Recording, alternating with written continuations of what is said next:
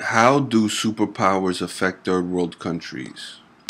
Well, superpowers affect the entire globe, from from environmental factors to economic to macro managing a society, to animals. And they honestly, the superpowers kind of, they have some type of influence all over the world. All right, so third world countries, okay, may depend on logistics from superpowers here, right? So third world, we're talking about weaker countries, all right,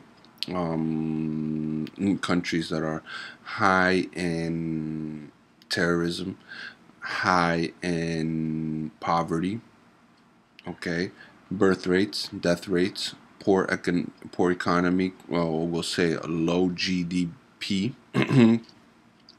corruption, political corruption to be exact, tons of revolutions, military coups, all right. And so these are third world. These are known as third world countries, right?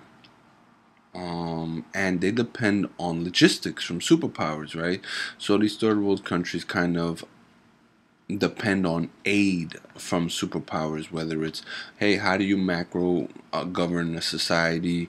How do you stop corruption? How do you tell people to protect themselves? And how do you maintain a civil society, right?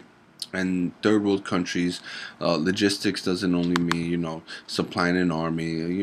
It just kind of means like aid and things like that. Like military forces is definitely logistics. Like if a third world country doesn't have sufficient arms to engage in warfare from a hostile state that's trying to invade, right? You, of course, superpowers, they have the ability to send arms. Like, here you go, send arms.